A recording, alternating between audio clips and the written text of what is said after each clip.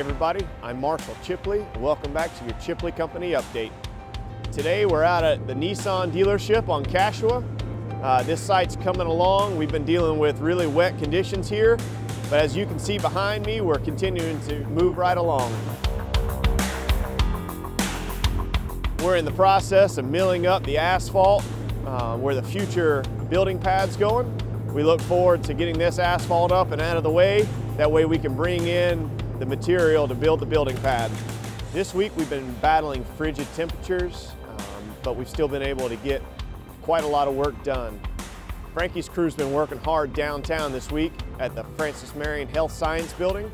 We're out at the Westlake subdivision where we're continuing to dewater that site, getting ready for the storm drain and the sewer lines to go in.